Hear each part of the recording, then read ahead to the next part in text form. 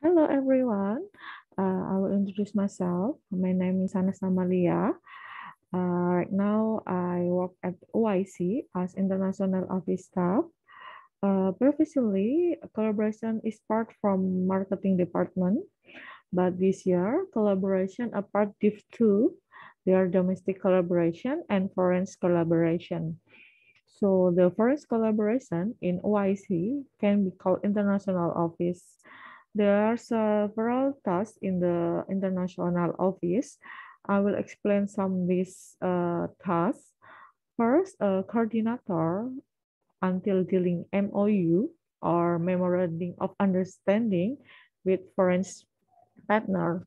And then second, become a liaison officer or LO until administrator from student action for the student OIC or lecture on OIC.